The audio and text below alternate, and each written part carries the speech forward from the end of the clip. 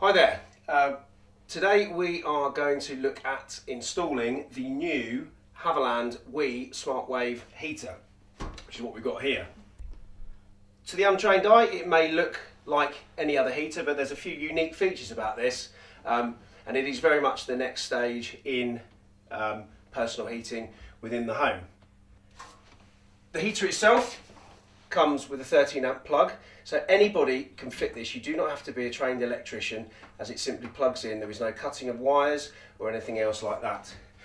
What makes this heater particularly unique is that once plugged in, there is no programming involved whatsoever. Via the sensor located here, the heater monitors your movements in and out of a room, and using algorithms inside the heater itself, it learns your behaviour and your patterns and your routines, and programs itself automatically to come on and off at the appropriate time during the day. And amazingly, if you change your habits and start doing things differently, the heater adapts and changes its program accordingly. The heater itself, shown here, comes with all of the various bits and pieces that you need to fit it. It's got a comprehensive instruction manual to tell you how to install it, as in fit it to the wall, and also how to manually program anything should you want to, but you don't actually need to. It comes with two installation brackets, which are what we use to fix it to the wall, and some masonry bits and plugs to fit it to any brickwork. Now today, just for this demonstration, we are fitting onto a plasterboard wall. So I'm going to use my own plasterboard fixings that will be better suited to that particular surface. The heater also comes with a handy mounting template. It's a simple cardboard square that you rest on the floor, and the pre-drilled holes indicate where the screw holes need to go on the wall. So very, very easy to use, and we'll be using that in just a second.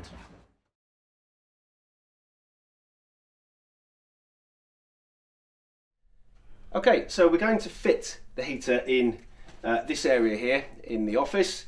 There's a little bit of preliminary work has been undertaken here prior to today. Firstly, there used to be a socket here, which we've moved across now into a more sensible location, so that we're not fitting the heater in front of a socket. And then we've just covered the original back box with a blanking plate, which is perfectly adequate now to have the heater in front of it, because there's no cables inside. We've also just made sure that we know where the buttons are in the plasterboard, because this is a plasterboard wall, just to make sure that they're not going to get in the way and surprise us when we fit the brackets of the heater onto the wall. So the first thing we'll do is take the handy mounting guide, the mounting template, and as I said, it's so easy. You simply place it flat on the floor, and the template shows us where the individual drill holes need to be. But it's worth checking with a level, just to make sure, because there's plenty of houses where the floor won't be level in relation to the walls. But as you can see there, we're quite happy with that bubble. So we know that once we've marked these, and we come to fit the brackets, the heater will be able to sit comfortably on the wall and will be flat and level. The other thing to bear in mind with the heater, and it says this in the instruction pack, is that it needs to be a minimum of 15 centimetres from the ground. But if you use the template, that's already taken into account for you, so it's very, very handy. So there we have our drill holes ready marked, and all we need to do is fit our plasterboard fixings.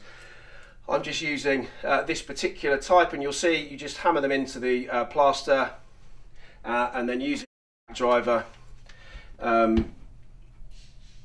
you drive the screw, which essentially concertinas up this metal area to form a secure fixing on the other side of the board, enabling us to fix the heating brackets nice and securely. And each one of these can hold up to around about between 15 and 20 kilograms, so they are very, very strong.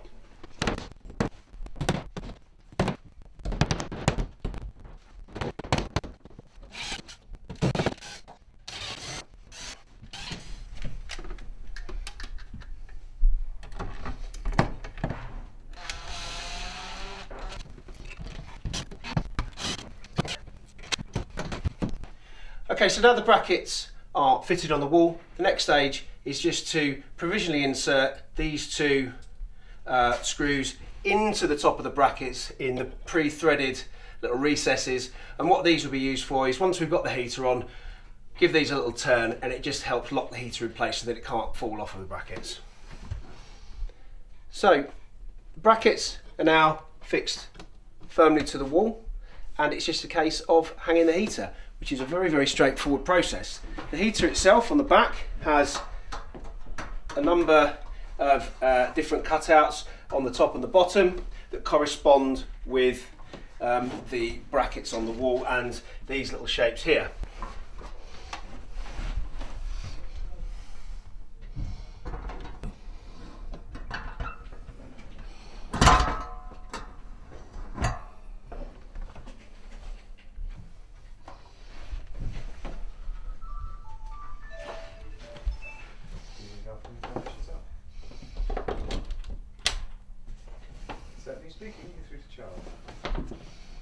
And just so the final thing to do is just to screw the two retaining screws in that we placed in the top. That also allows a bit of fine adjustment on the level if you found that you didn't get your brackets quite right at the beginning.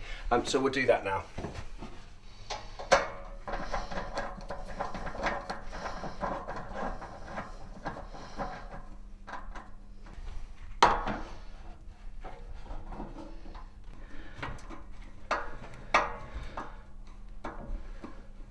That's it. Well, fine. Yeah. Okay. Yeah. Now that the heater is mounted and switched on, you have to do absolutely nothing to program it. Using the sensor, it is already monitoring our movement within the room and building up a pattern of our routine so that it knows when to turn on and when to turn off. But basically, the heater has three modes. A comfort mode, which is the temperature that the heater heats the room up to when it detects movement in here.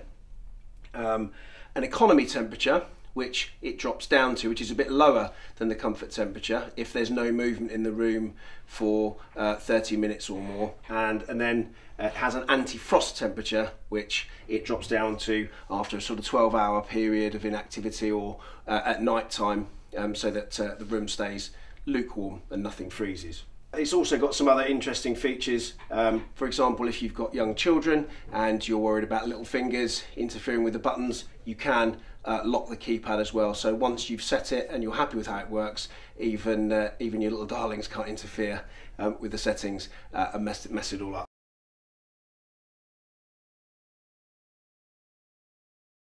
Now that your heater's up and running, one of the things you might like to do is just to change the upper, middle and lower temperature limits. Now you can get your instruction manual out and press the various up and down arrows and do that manually, or you can add to your heater the addition of the i2 Control Smartbox.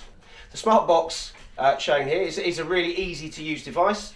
The box itself looks like that, and it comes with a connection cable that you plug directly into your wireless router or your Wi-Fi adapter with a power cable. And then what that enables you to do is download the Haverland app to your phone, and you can then use your smartphone to control all of the various settings on your heater. So you can turn the radiator on and off if you want to. You can set the desired temperatures. You can monitor the ambient temperatures of the room and adjust the heater accordingly.